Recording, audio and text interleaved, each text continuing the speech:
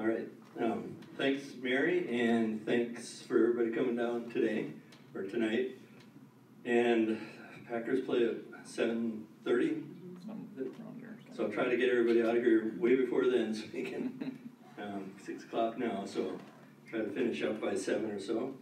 My name is Bob Willging, and I'm a wildlife biologist. I work full-time for the U.S. Department of Agriculture in Rhinelander, but kind of my hobby or second job is outdoor writing. And I've kind of been a freelance outdoor writer for 25, 30 years.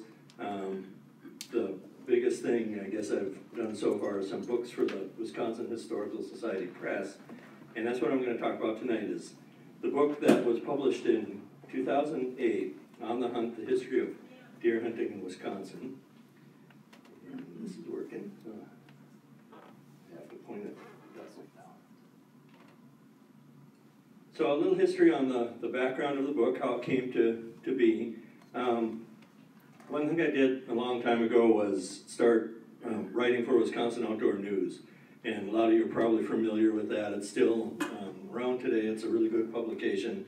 Comes out bi-weekly, has a lot of good hunting and fishing information in it. It's edited by Dean Bortz.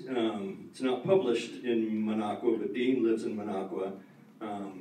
And I did some general articles for them, and then I had the idea, I've always wanted to write about deer hunting history. And what I started to propose to Dean was to write at least one article about what was it like to hunt in 1910 or 1912? You know, what kind of licenses did you need? What kind of deer population did we have then? So I started that with the first decade, from 1900 to 1909. And we continued it on. It was received really well. And I ended up writing 10 pieces for Outdoor News, which covered the whole history of the 20th century, from 1900 to 1999. And in doing that, I did a lot of research, more than that could be used for the newspaper, because limited space in a newspaper. And right after I did that, we talked about trying to make it into a book. And there just wasn't enough material with the articles, and we kind of forgot about that for a while. And then I saw a book by Wisconsin Historical Society Press on, it was a biography on Gordon McCory. And I don't know how many people, Gordon McCory is probably the most famous outdoor writer, and he's from Wisconsin. He wrote for the Milwaukee Journal for years in the early 1900s. And I thought, well, heck, if they're doing a book like that, maybe they'd be interested in deer hunting history. So I ran a proposal past the Historical Society Press, and at that time they were wanting to get into more outdoor history or natural history, and the McCory book was kind of their first try at that. So this kind of book was perfect for what they were looking for.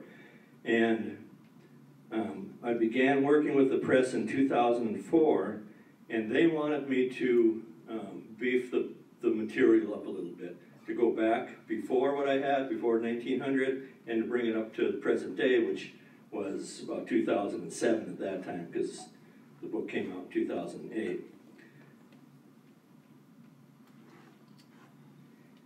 And as I researched the other part of the book, I thought I knew a lot about deer hunting history from those 10 chapters that I wrote for Outdoor News.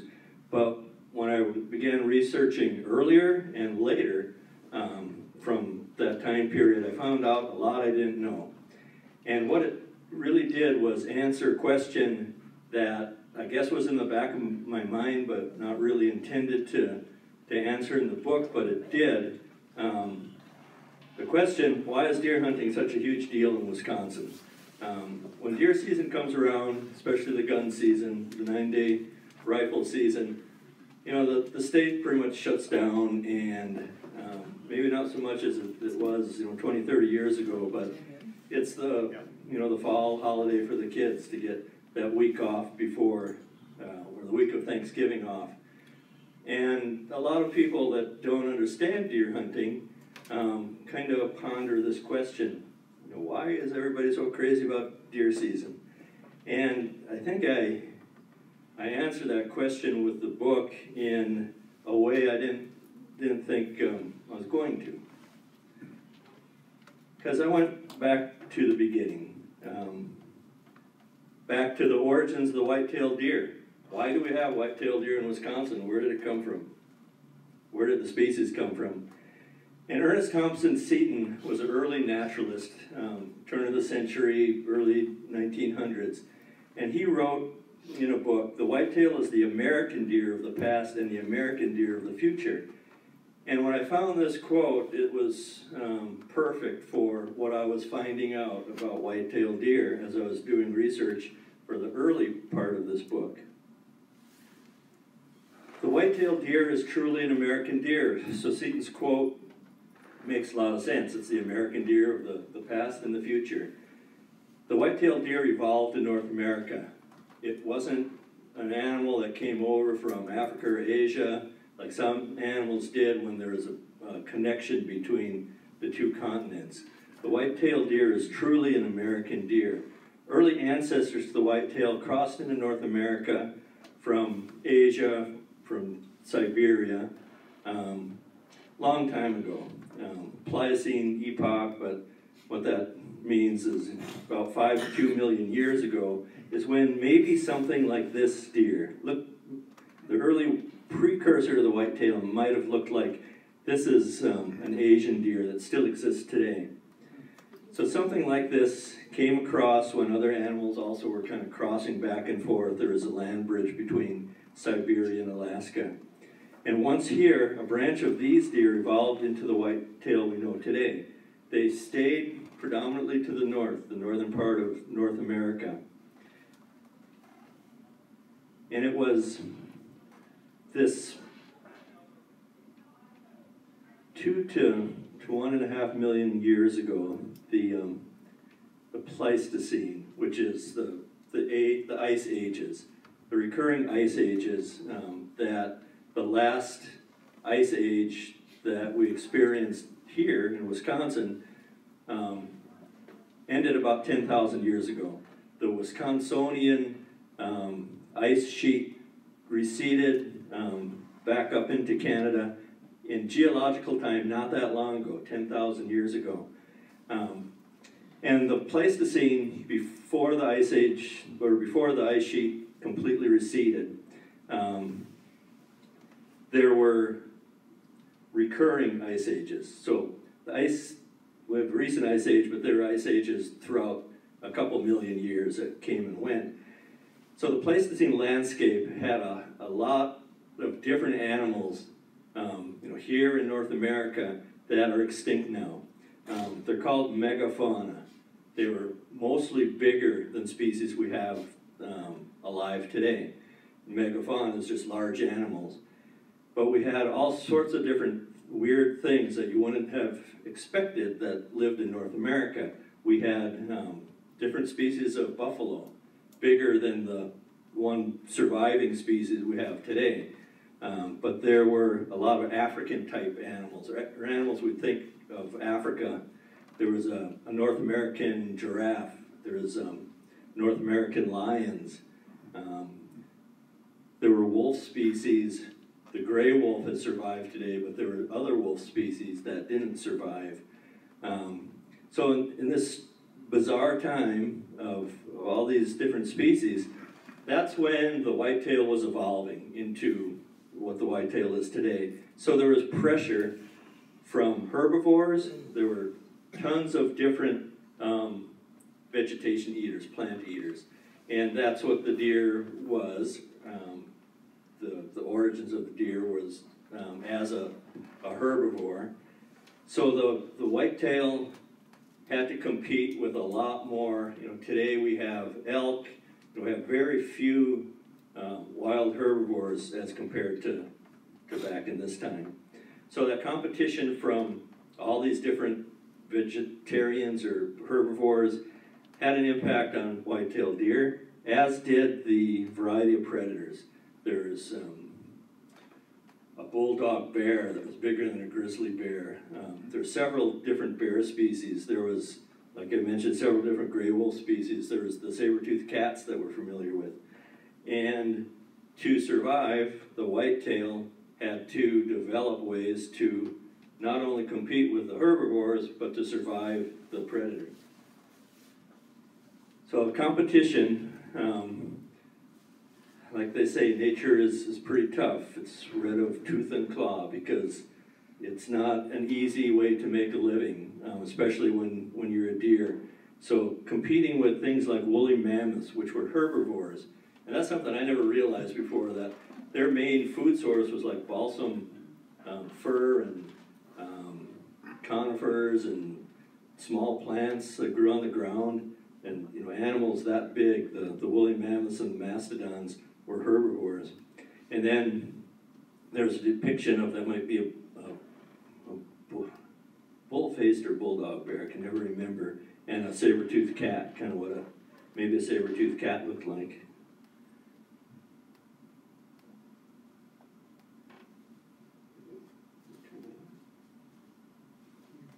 The dire wolf was one of the wolf species that we no longer have today, but they were bigger than a gray wolf, and they had a jaw strength that was many times greater than the jaw strength of a gray wolf, so they were pretty fearsome. This is a depiction of what the American lion might have looked like. So these large predators were out there, and all perfectly capable of killing white-tailed deer. Here's another depiction of what it might have looked like, kind of unrealistic that all these animals would be out there together, but the habitat or the landscape in the Midwest looked more like it would in the Arctic. It was open. You got to remember that the ice sheet was not that far away, and the glacier was over a mile high, so the climate was really cold. It was Alaska-like or Canadian-like. But as that ice sheet retreated, it changed the whole climate and all the habitat in Wisconsin and the region, because all that ice left the area, the region was warming up, and it was drying out. As the ice melted, there were huge rivers and lakes. There's a glacial Lake Wisconsin that was huge, south of Lake Superior, I believe. So there was a lot of water, and as the climate changed, as it warmed up and dried out, the vegetation changed and the habitat changed, and these mega animals, these megafauna, were, for the most part, really restricted in their habitat, really restricted in the ways that they lived. So most of them went extinct. We had a giant beaver that was as big as a black bear. It went extinct. And all these species went extinct in a relatively short amount of time. And one theory is that because people came in right after this, it was overhunting, but most people agree it was habitat, or it was climate change that impacted the species. So to survive all the upheavals of habitat and environment,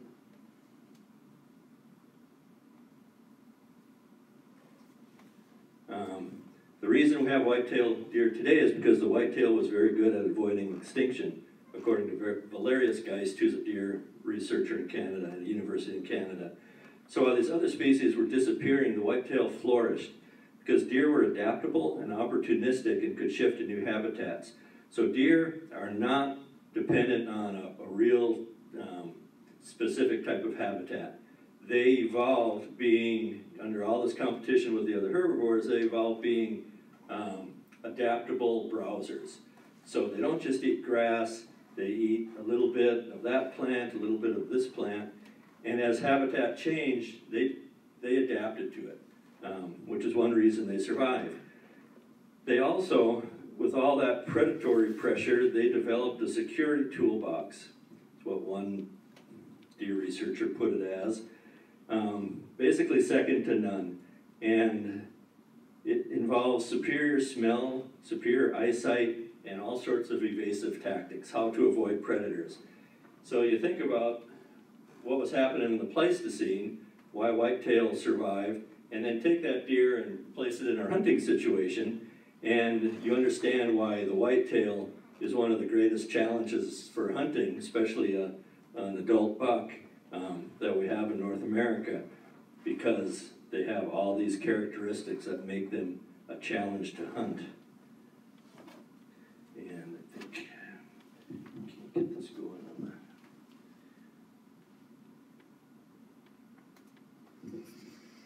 This isn't real exciting video, but it kind of points out, here's a deer in my backyard on my driveway. It just points out the big ears that deer can hear really well. And the eyesight, those big round eyes that bulge out of a deer's head, they can see forward, but they can also see a long ways. It's not 360 degrees, but it's pretty good eyesight. They can see behind them. And the sense of smell. Every deer hunter knows how good a sense of smell deer have and how important it is to be hunting downwind and not upwind. And you can't tell too much from this video or this clip, but the big white tail is part of the evasive tactic. When the deer bounds off into the woods and the tail flags, that confuses predators. And the idea, the behavioral characteristics a deer have is to break contact between the predator and itself. So that's why it zigzags through the woods. That tail is going in different directions.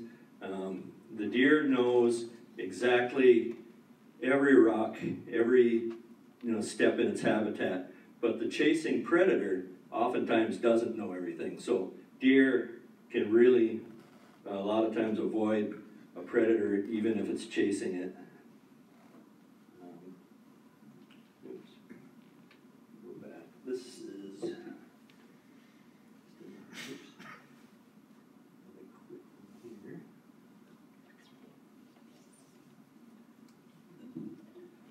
This is just something from last year. There's some deer down the street from my house. And this shows a couple things. The camouflage, the dappled hide of the fawn kind of breaks up its presence in the woods, kind of looks like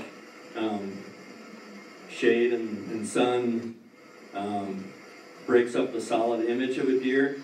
And having the fawn be able to stay in one spot while the doe leaves to feed is a huge survival characteristic. And the fawns don't smell. They don't have a real scent that predators can pick up. Even though bears and wolves will do, focus on fawns in the spring, most of the fawns have a pretty good survival rate. And this shows, those other fawns are eating grass. That one decided to eat some whatever that is, new growth there. So that shows how really flexible or adaptable deer are for feeding. I think the one little guy still wants to nurse yet, and they'll pick around. They'll eat some of the grass, but really what they're looking for is forbs. Little plants, and they'll pick, their favorites, and that guy's got a favorite there. And you can see how alert the doe, even though she's kind of tame because she's in the neighborhood, she's always alert, watching. And I guess they're too old for that now.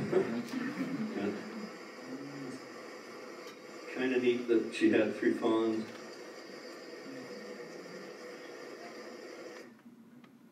So deer are always have that alert behavior too. So really the history of deer hunting goes back to when people started hunting deer in Wisconsin or in this region. The relationship between the human hunter and whitetail began as soon as man entered the scene, and that was on the heels of the Ice Age, about 10,000 years ago. The theory, anyway, is that people during the Ice Age, a lot of water was locked up in glaciers, so it allowed a land bridge between Siberia and North America. And some wildlife species went back and forth on that land bridge. And one theory, and this coming up with different theories, but one theory is people entered North America on that land bridge, and then within a matter of a couple thousand years dispersed across all of North America and into South America. The Paleo Indians is what they were called, And they were big game hunters. They hunted mammoth and mastodons, the other animals, the other megafauna that were still before the megafauna extinction.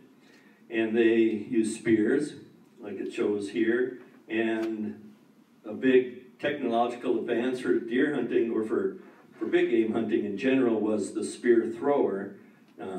Some people pronounce it as atl-atl, some people pronounce it as atl-atl. It's A-T-L-A-T-L. And just the invention of this little thing that people, the Paleo Indians, held, and then they could go back like this and sling that spear, increased the velocity of the spear and the accuracy. So it was a pretty big deal. And even today, there's some people that are kind of promote the ancient ways of hunting, and some states allow those for legal deer hunting. Wisconsin doesn't. So as the big animals disappeared and went extinct, the smaller animals became more important to the Paleo Indian. So instead of going after a big prize like a woolly mammoth or a mastodon, white-tailed deer became more and more important. And archaeologists have found the remains of white-tailed deer bones in the fire pits of Paleo Indians from 8,000 or 10,000 years ago. So it's pretty amazing that our deer hunting tradition goes back to that far back.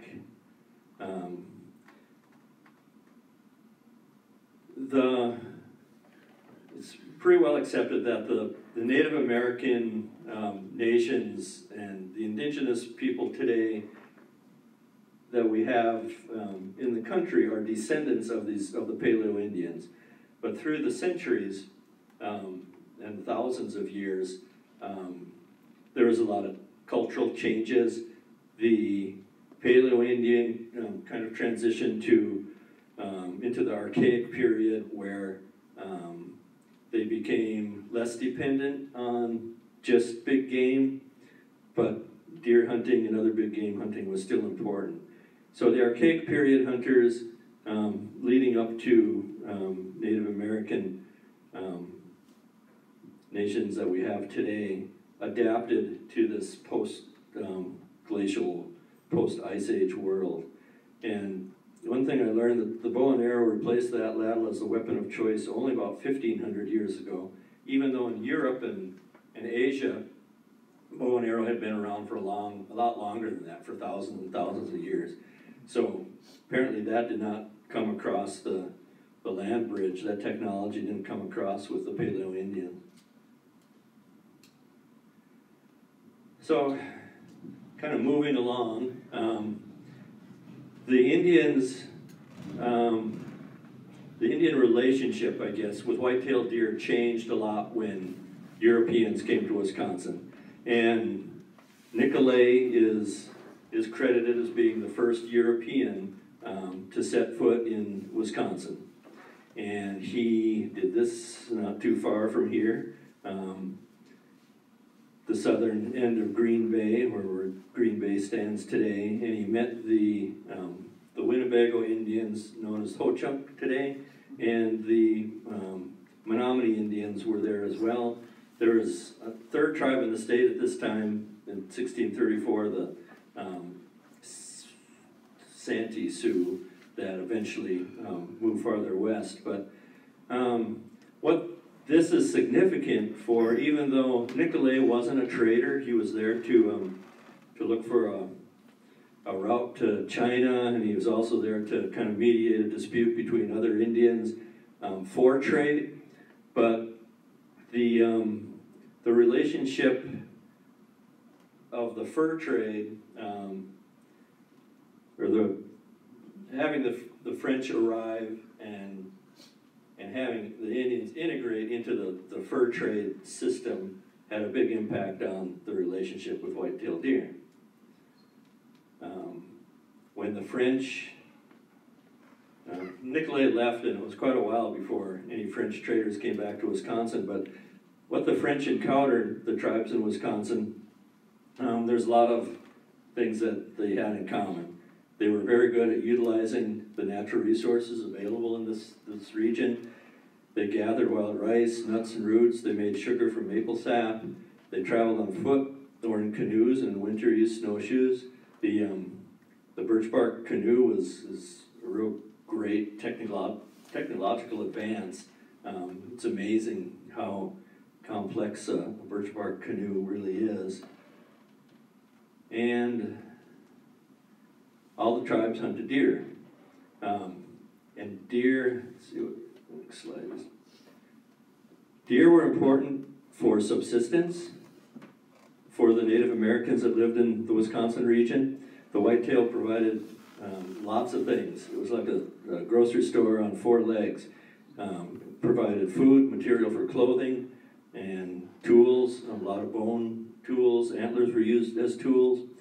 Deer didn't migrate out of the region in the winter. They were here during the really tough Wisconsin winters. They didn't den up like a bear and sleep the winter away. And they were easily transported. They weren't a huge animal. They were easy to process. So deer were important for subsistence use. Especially northern tribes, too. Deer hunting was crucial for the Ojibwe.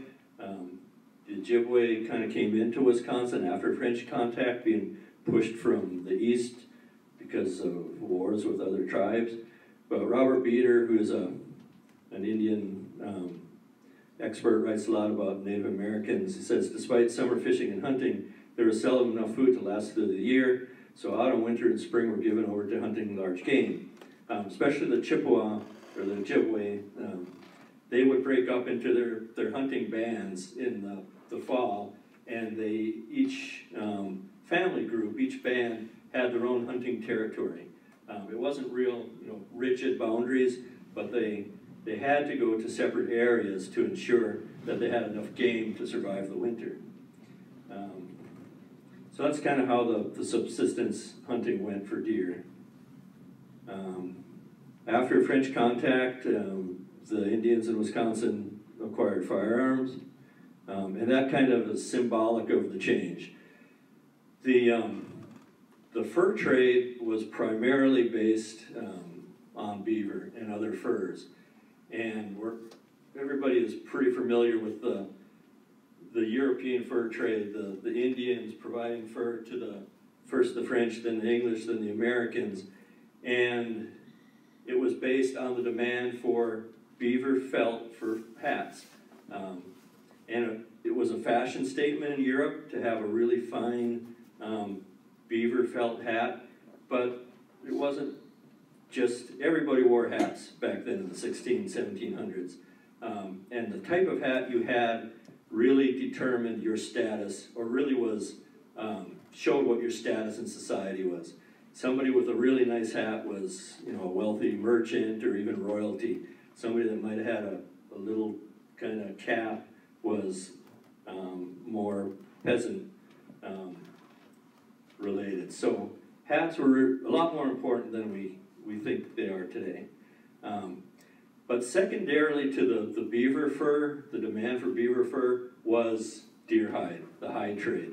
And that's something I didn't realize. I thought I knew something about the fur trade, but the importance of deer hide can't be overestimated. It was almost as important as the beaver hide trade. So this is like the first wave of exploitation of the deer herd, it's transitioning the Native American hunter who used deer for thousands of years for subsistence to now an economic goal. Deer hides were a sought-after commodity, so they became a profitable component of the fur trade. Deer hides from deer killed in Wisconsin eventually ended up as gloves or shoes. In one book, I saw a list of the different things that were made out of deer hide, and it was hundreds of, anything you can think of. There wasn't a lot of manufacturing going on back in 1700s, so all sorts of little things were made out of deer hide. And the relentless North American fur and hide trade took its toll on many species, including beaver, but also including the whitetail. So through the mid-1600s to the early 1800s, whitetail numbers were greatly diminished because of this high trade between the Native Americans and the European merchants. And this is just a quote I threw in from John James Audubon. He kind of laments about might be a little over the top, but for as the deer, caribou, and all other game is killed for the dollar which the skin brings in, the Indian much search in vain over the deserted country for that on which he is accustomed to feed, till, worn out by sorrow, despair, and want, he either goes far from his early haunts to others, which in time will be similarly invaded, or he lies on the rocky seashore dying. But there's some truth to that. As beaver numbers and other fur bearers and deer were depleted, that was the push to go farther and farther west, which did kind of part of the exploration and founding of our country was largely based on, at least the early days, based on that. But then there was a change. And one thing that I realized as I was doing this research was the deer hunting history in Wisconsin just completely parallels Wisconsin's history, even the history of the United States, and then more locally, Wisconsin's history. A lot of our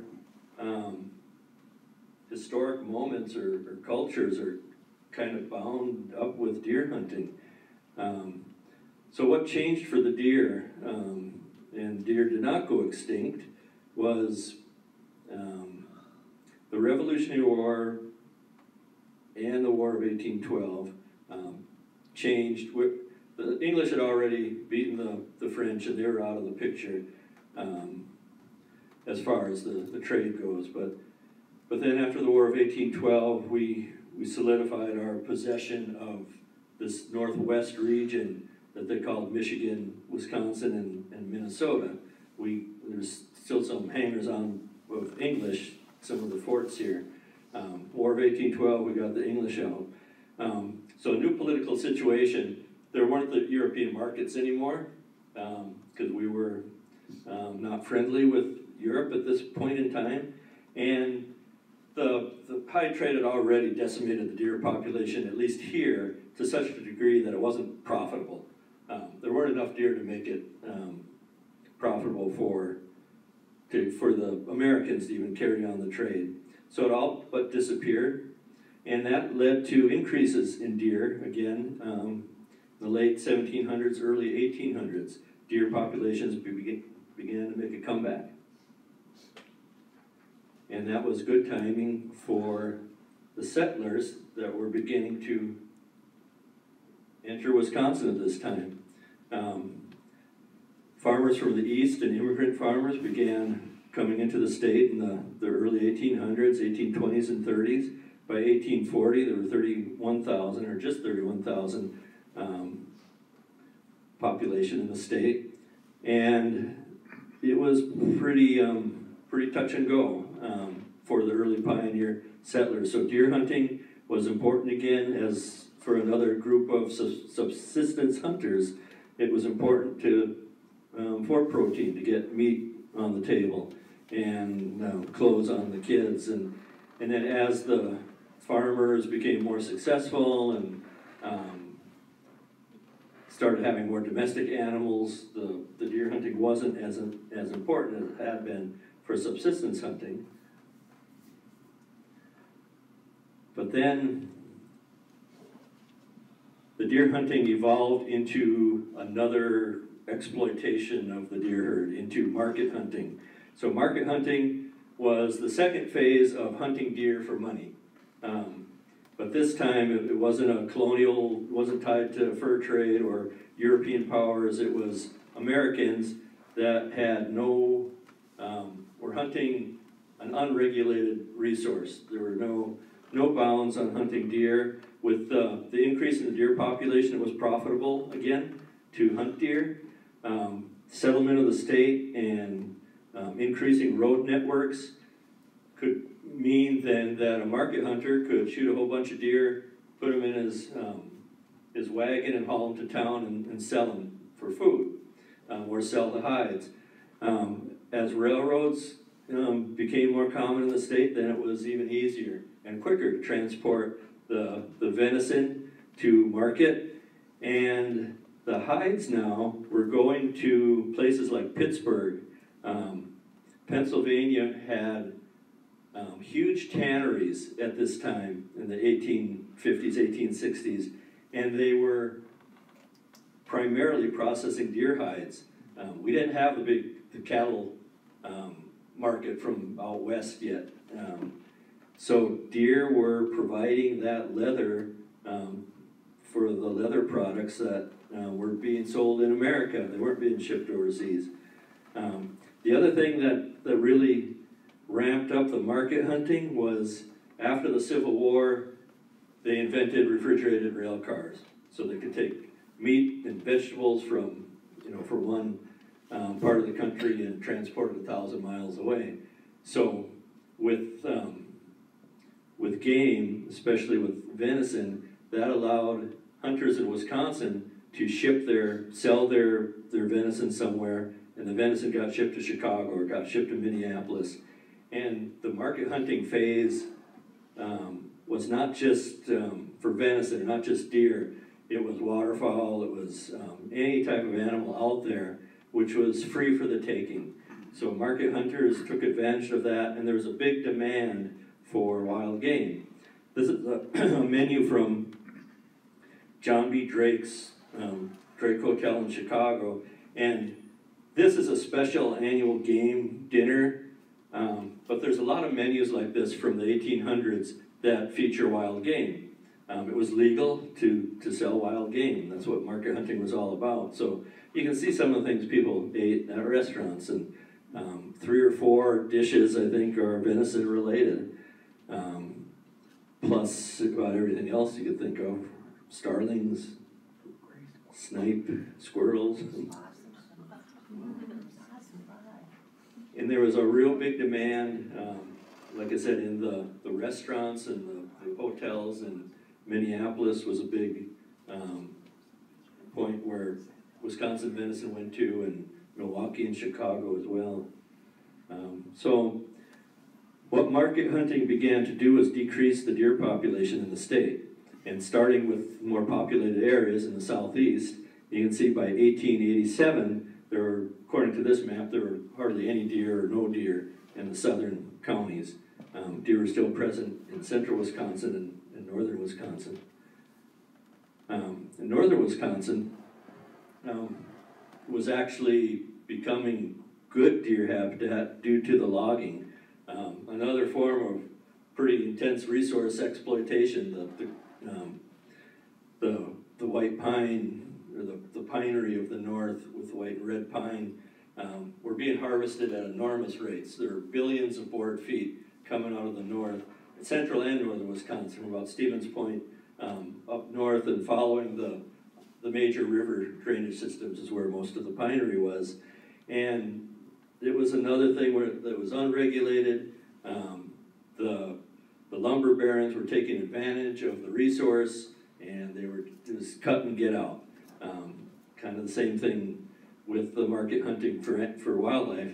They would cut, make their money, and then they'd move to, it slowly went to Minnesota, then it skipped over to Washington and Oregon. So from the mid to late 1800s, we're cutting down all the pines, which was providing really good deer habitat, because in the old growth pine didn't allow a lot of understory. And we know now whitetail were adaptable, but they need the forbs and the bushes and the understory.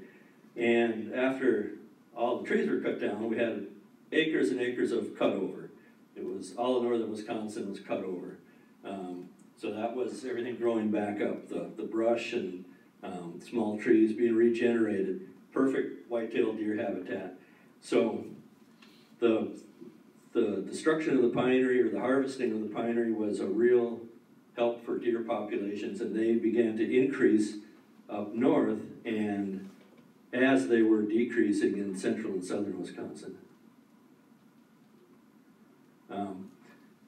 So about kind of the same time, market hunting, you can see on the left with waterfowl, that was just decimating our wildlife populations.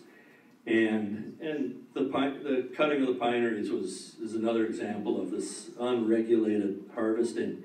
So late 1800s, there became the era of the modern sport hunter kind of transitioned from all this destruction.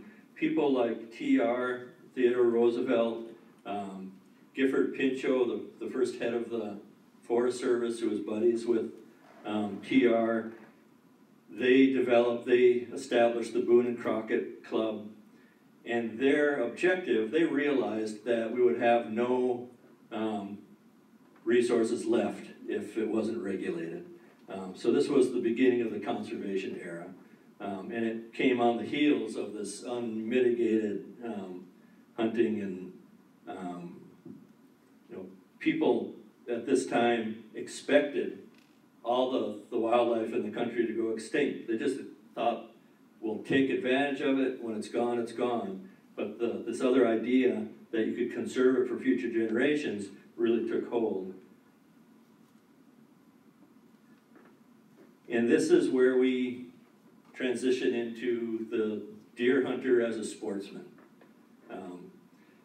The sportsman was realizing that deer, or hunting deer for recreational purposes, realizing that they enjoyed hunting deer. They weren't hunting to make money. It wasn't their occupation like the market hunter, and they weren't necessarily hunting for subsistence.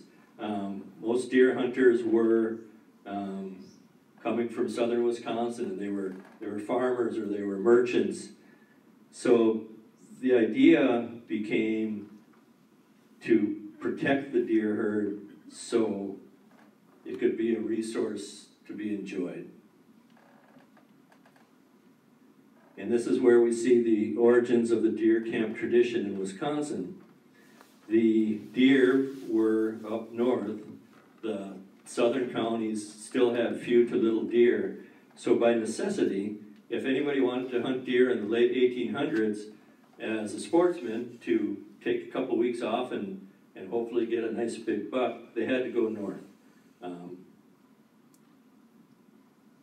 So they hopped on the train at the closest, southern or central Wisconsin railroad station, and most of the lumbering towns like Rhinelander and Hayward, they had rail service by this time. So hunters would reach the North Woods by rail. There was no road infrastructure or anything like that. So by doing this, they weren't going to go up there for a couple days and hunt. The season was generally 2 weeks, even back then. And when they decided they were going to deer hunt, they were up there for the duration of the hunt. So they had to stay somewhere. I did turn this off again. So a lot of old logging camps became deer camps. Like that last picture showed, the train would stop and let people off wherever they wanted to go. And there were a lot of abandoned logging camps by this time. A lot of the hunters would just build little log cabins. It was pretty open country. There wasn't much issue with private land ownership or anything back then. So some hunters would bring up tents, canvas wall tents and things like that. So this is the origin of the deer camp tradition that we still have today. A group of hunters would go up and spend 2 weeks generally together in a camp and hunt deer. And one thing I always like to point out on these pictures from the turn of the century is when you think of the cameras that were used then, they weren't little snapshots. It took a long time probably to organize this photo, and they all had to stay still because any movement would have been blurry. And so it seems like they get their best clothes on and they all have their guns and they posed all the deer, and they're just really neat old photos. And definitely proud of the meat pole. And of course these are black and white, but I'm guessing nobody had blaze orange, or maybe they had red on. But this is a deer camp that supposedly was close to Rhinelander where I live. There's a Goudagas Creek just outside of... What kind of dog is that in that picture? I don't know. Is that a pointer? Maybe some kind of hound? Did they have to have hunting license back then or not? Yeah, there actually was. They had to have a paper tag, and they had to tag their deer. I think a hunting license cost, I think at the beginning, when they first started issuing them in the late 1800s, like the 1880s, and they were like 50 cents, and they went up to $1. And it wasn't a license per se, it was a piece of paper that they had to tag the deer with, kind of like a transport tag.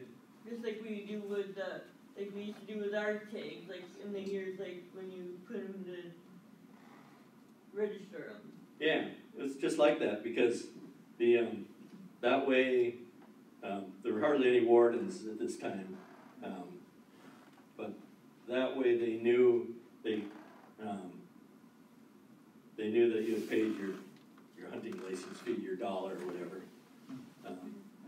And some hang the deer this way around and some hang them the other way around. Yeah. Yeah, this is definitely, if you got big horns on them, you want to hang them this way. But yeah, there's photos that have just enormous bucks, you know, and definitely worth going up north for. And you can see they had a little canvas tent there. Some pictures, we don't have a huge number of pictures in the book, but sometimes you see pictures of one of those canvas tents. They would hang a string from a tree and just spread out this kind of cone-shaped tent, and they'd have 5 or 6 guys sleeping in them, you know, for deer season. So it was pretty rough. This is just a quote from John Madsen, wrote a book about white-tailed deer back in the 1960s, and this sums up what we know today.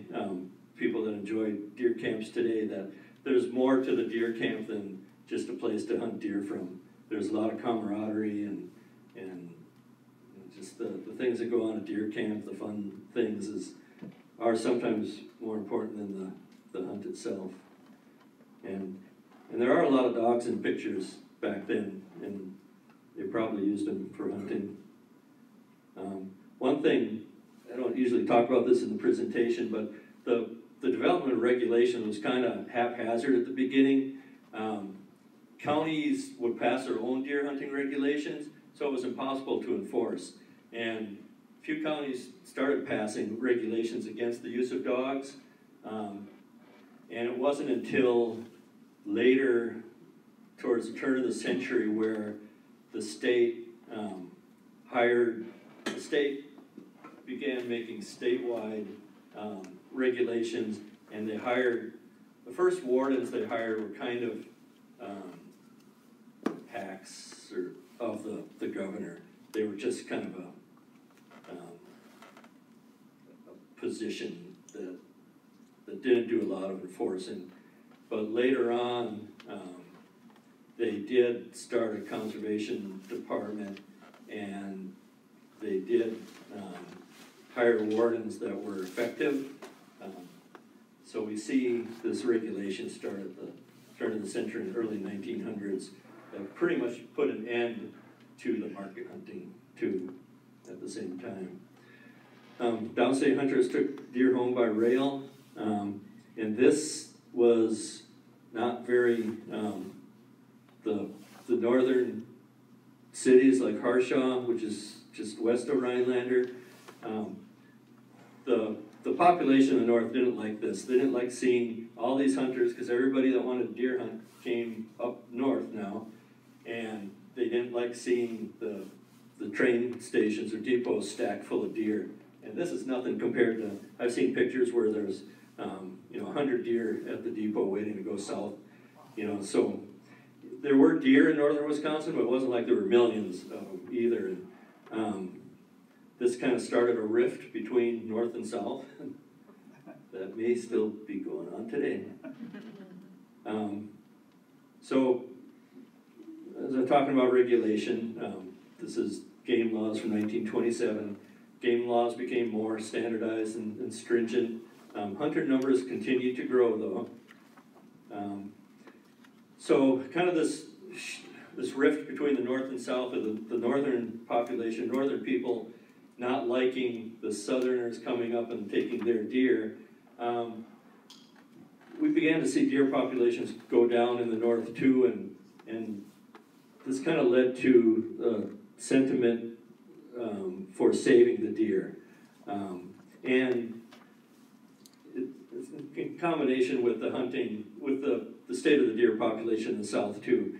As more and more counties lost their deer populations from the market hunting and unregulated hunting, and the north was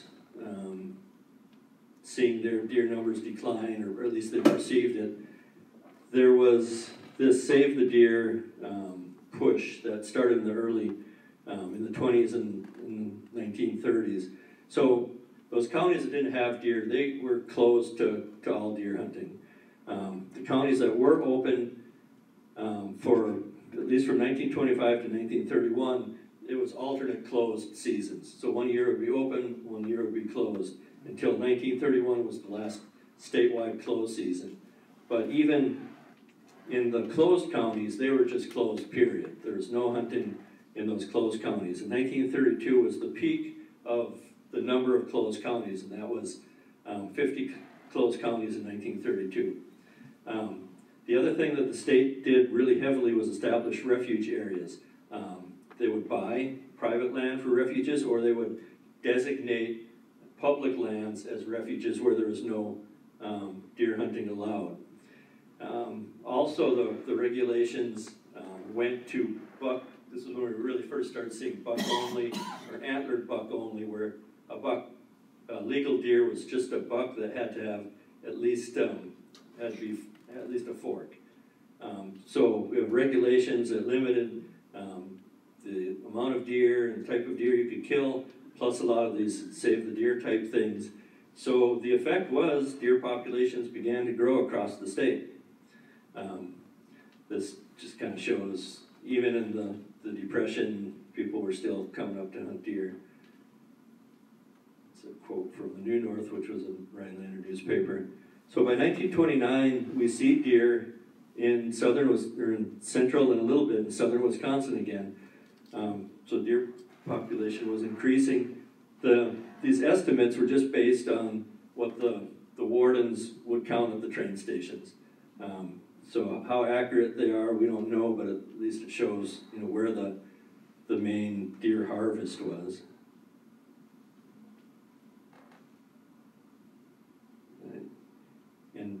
And then kind of this, at the same time, this is just a little sidebar, but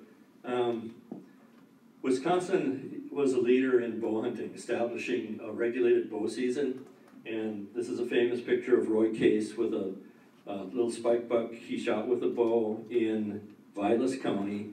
And it's attributed as being the first deer shot in the country with a bow during a licensed or regulated bow season.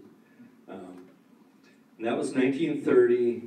The archery was allowed for the first time during the gun hunt. And Roy Case and Aldo Leopold and 2 or 3 other people were really instrumental in pushing for a bow hunt. And they did this successfully and got a separate bow season by 1934, which was held in Columbia and Sauk counties, because in those counties, deer were coming back to a degree where they were, farmers were complaining about deer damage to their crops. So it kind of shows the increase in deer getting into conflicts already. But that's why they chose Columbia and Sauk counties. And then this group of bow hunters really pushed for a longer season. And in 1937, they got a 20-day early season, so it was completely outside of the gun season. So Wisconsin's kind of famous for this, for bow hunting.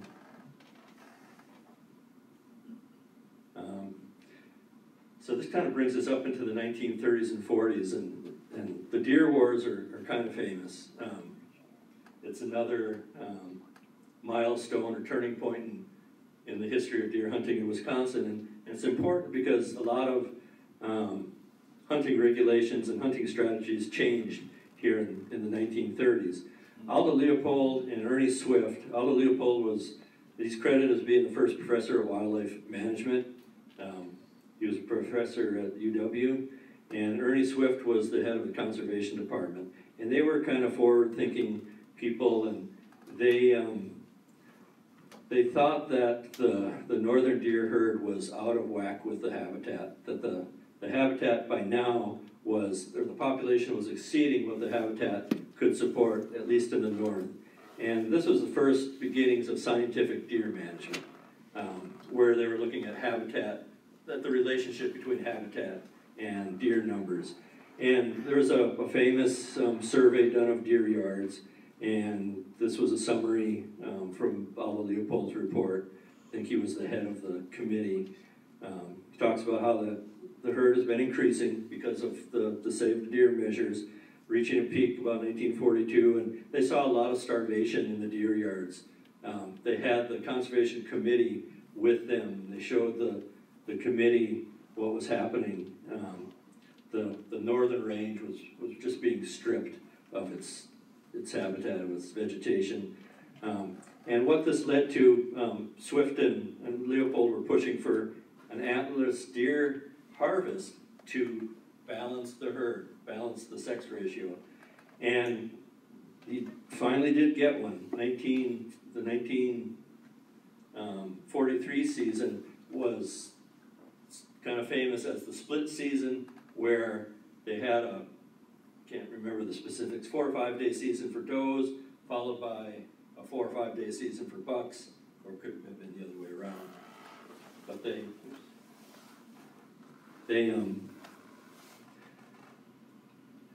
did get to shoot 50,000 or harvest 50,000 does during that split season, and there was so much public outcry because of that, that we're slaughtering the deer. It went off the table for a few more years. This was 1947, and I don't think it came back until they decided these open seasons like this was not going to work, so this is kind of the development of the antlerless deer quota that we're familiar with today, and then the issuance of Hunter's Choice. Everybody maybe remember Hunter's Choice, where you had to, you got one party tag. Where's that? It's Hunter's Choice. Was the party tag Party first? Tag, yeah. Party tag. It wasn't called that, right? Yeah. So Hunter's Choice was later. That was probably 50s or 60s maybe. But yeah, the party tag was 1 deer per 4 people. It had to wear the armband. So the harvest of antlerless deer became more acceptable as it was more regulated with the quota system. Even during the war years, World War II, people came up north to hunt. The rationing of gasoline and ammunition was pretty strict. I read newspaper articles about how the agency that regulated that, I can't remember the acronym for it, but they threatened deer hunters with arrest if they found out that they were, over their quota for either ammunition or gasoline. But still, there's this is the deer, or this is the license numbers for those years. Quite a bit for the split season. This shows people in Madison standing in line for ration ammo. But after the war, this is when hunter numbers really began to surge. The war generation came back home, and there was a real thirst, a real desire for outdoor activities. Deer hunting was one of them, but we also see a huge increase in boating. This was big years for outboards, for Evinrude, and a lot of things outdoor related really became popular after the war. So you can see the hunter numbers, or the license numbers, really surged from 1945 to 1950, over 300, passing 300,000 for the first time by the end of that decade.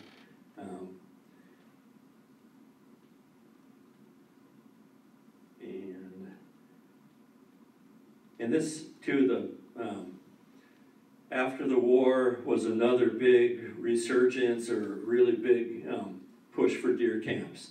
A lot of deer camps were established in the 50s and 60s and 70s, and a lot of new traditions, things like deer contests and hunter widow balls and things like that, really started about this time. And it was, of course, a lot easier. The first growth of the deer camps at the turn of the century was a pretty tough thing, but now you could drive, up anywhere you wanted to, and just the increased desire to be in the woods, really pumped up the deer culture in Wisconsin at this time. This is about when we see the 9-day season tradition being kind of enshrined. The first 9-day season was in 1941, but it kind of went back and forth for a little bit there. And every so often there was a 16-day season. The 1990 and 91 16-day season was a reaction to really high deer populations and thinking that we can't manage the deer populations with a 9-day season in the north. But since 1955, there's been, not sure, probably did this last year, so there's probably been 58 consecutive 9-day deer seasons since 1955. And a lot of times, every time there's kind of a re-examination of deer management in the state, like there was with, just recently with Dr. Deere and his deer committee, and the one thing that stays pretty solid is the 9-day season. And it's just part of deer hunting in Wisconsin. It's the opening day, the Saturday before Thanksgiving, is just something that I don't think will ever change. There's been a lot of proposals to change it around, to have, some states will have 3 different seasons, and you get to pick what season you want to hunt. Minnesota does that. Michigan has always had a 16-day season, 2-week season. But 9 days is the thing in Wisconsin. So deer hunter numbers continue to climb, kind of zipping along pretty fast here now, but we reached the peak in the 1990s, and that's when we had, DNR was estimating we had a deer herd of almost 2 million, and a result of habitat, a result of mild winters, all sorts of things may have added to that, but we did have a really big deer population, and a lot of hunters took advantage of it. I think we didn't break 700,000. I think it was like 698,000 in 1990. But that was the peak of hunter numbers. And since then it's backed off a little bit, but not completely. I don't know if my next slide covers, back. The one thing, I should have a slide for this, but to point out is, in the 1970s, we had a lot of anti-hunting attitudes, perspectives develop, anti-fur, anti-animal use, and a lot of people predicted the demise, the end of deer hunting, or hunting in general. And that was in the 70s. There were a lot of surveys done, and some people, and even people in Wisconsin, like at UW, Madison, predicted that there would be no deer hunting by now, by 50 years later. And like I said, we backed off a little bit, but we're still at about maybe an average of 650,000 hunters buy licenses a year, which is still a pretty big amount of activity. There have been some changes. I have a chapter in the book about CWD, and I'm not going to go into it too much here, just to note that that did kind of raise its head on the scene. First deer shot that tested positive for CWD was in the 2001 gun season. but the state didn't announce it. They didn't get the test results back until spring of 2002. It was one deer near Mount Horeb tested positive, and then there's all sorts of things that happen with CWD management. I think I have it covered pretty well in that chapter though, but again, the book ends in 2008, so if it ever gets reprinted, I'll maybe update it, because we have had a ton of changes since then. You know, we had 2 million deer in the state in the early 90s.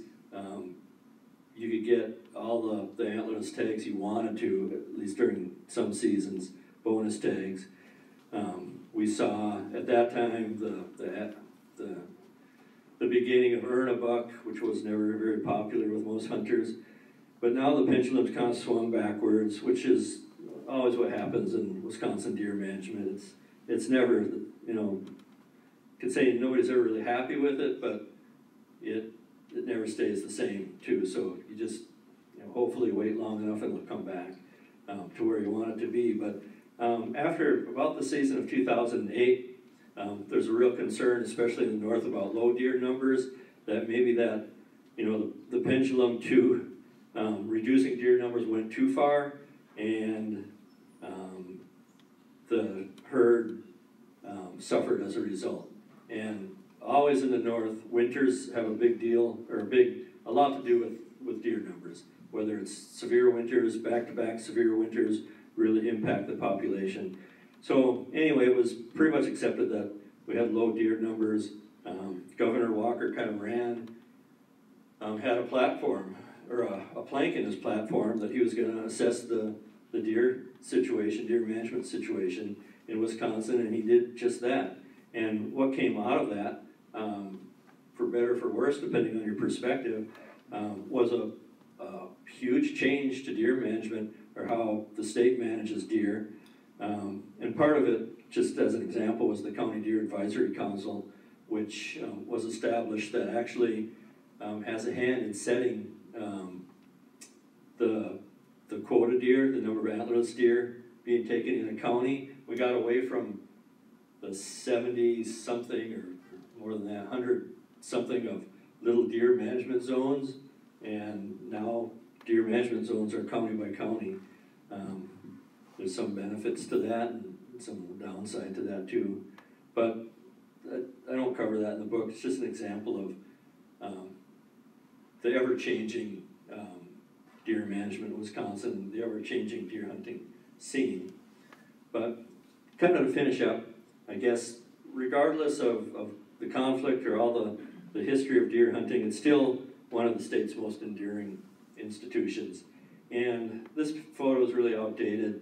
This, her grandfather sent me this photo maybe a couple of years after the book came out, so about 2010.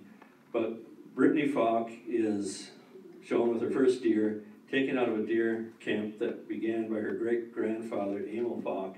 And it's a really great story, and I have a lot of photos in the book about this deer camp called Crooked Horn Camp, which is up by Minocqua and still in existence today.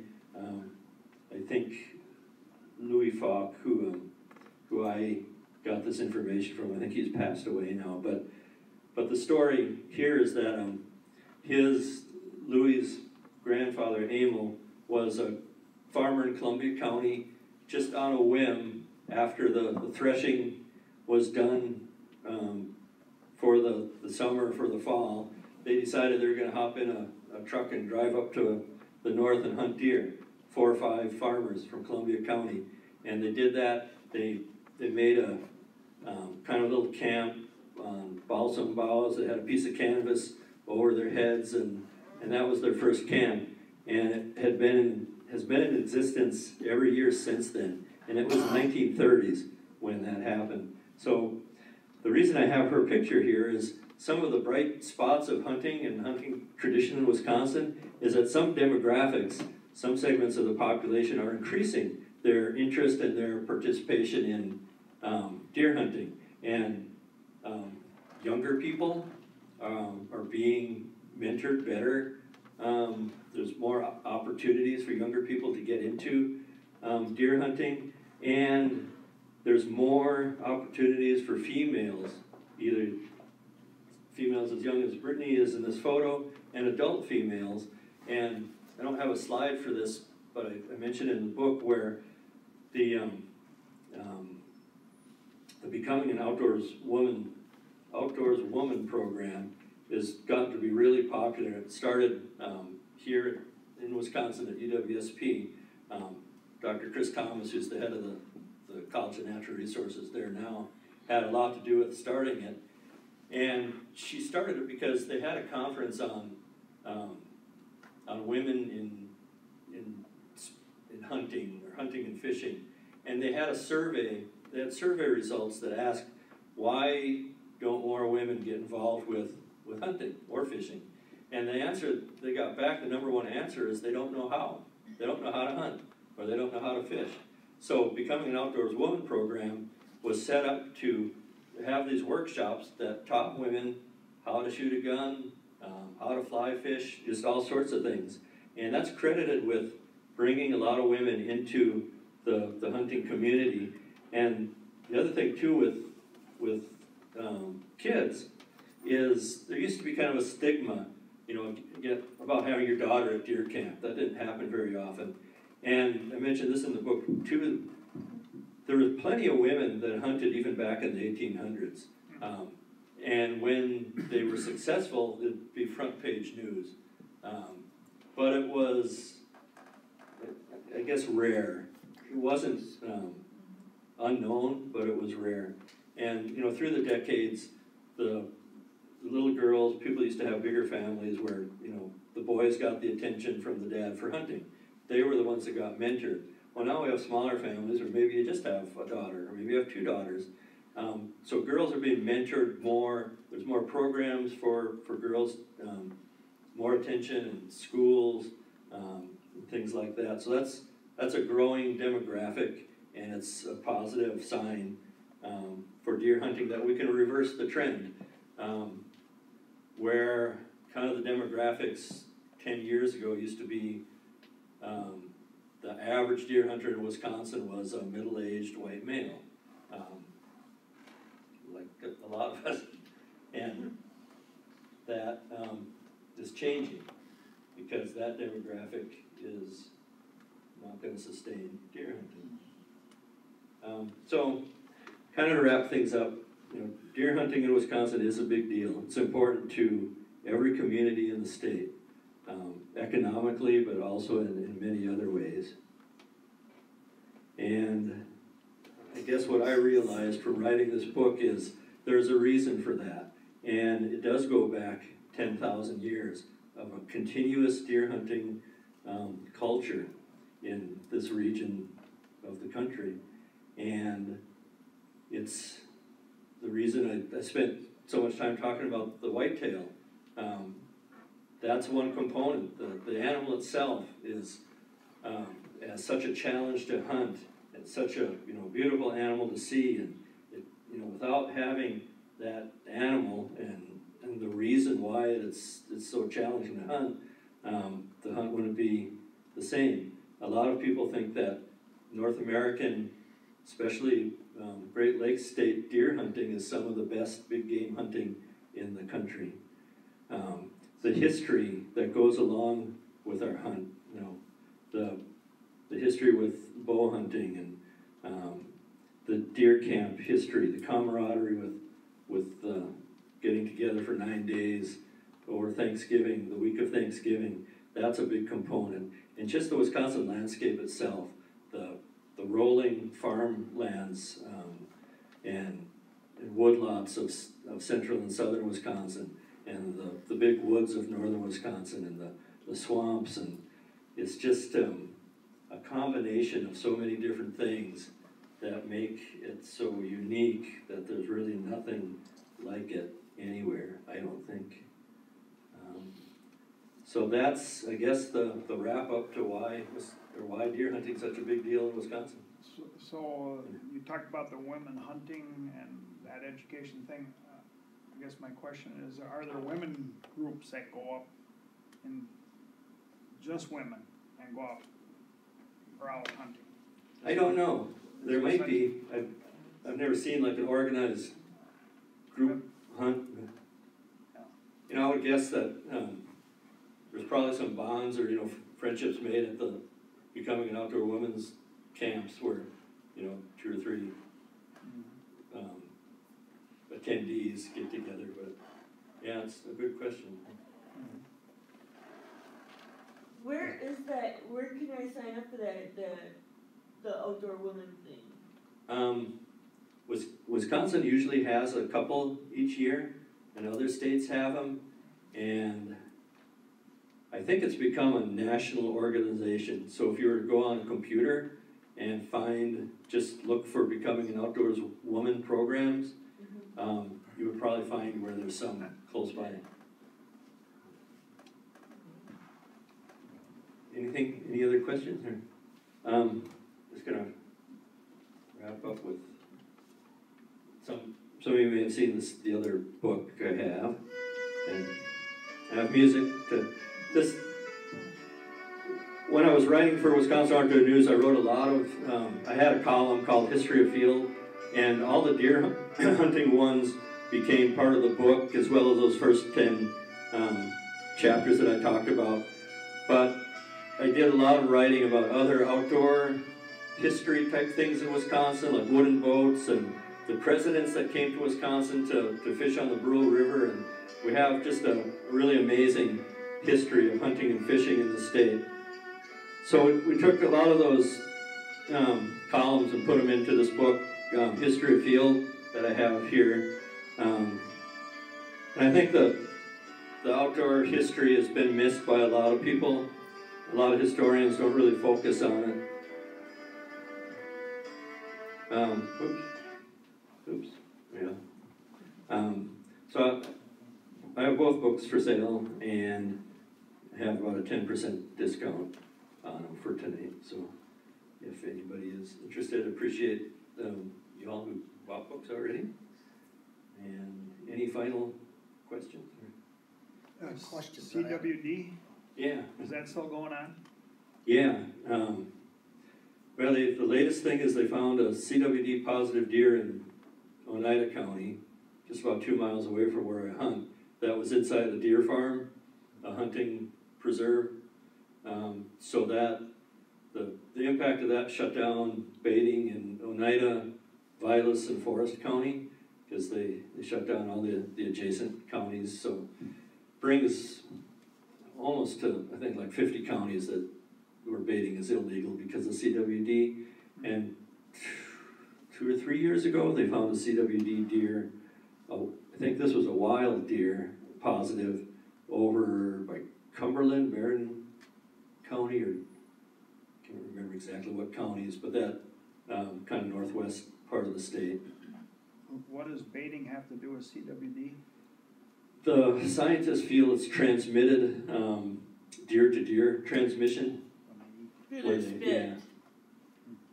So baiting brings deer together and might increase the possibility of transmission. Okay. All right, well, thanks. Or, did you have a question? I was just gonna mention, you didn't mention anything about nights. The deer, the Indians get to hunt nights, Menominee. Yeah, and it, Just did that. And then the other thing was, I don't know, you didn't really get into it, was when we start talking about CW, there is a lot of other bone issues. They found a lot of deer out more like in the marsh, Oregon Marsh, in that area, where their feet got deformed and stuff. oh, okay. You know, Was that related to CWD or not really. No, they don't. some other? Another bone disease, but Other disease, not like yeah. CWD. Yeah. And one thing I do cover in the book a little bit for that time period is the when the treaty rights were first reaffirmed, and there's a lot of conflict there. I cover that to a little degree in there. So, well, I'll be sticking around for a little bit if you have questions afterwards while I pack up. And thanks for coming down. Thank you. Thank you.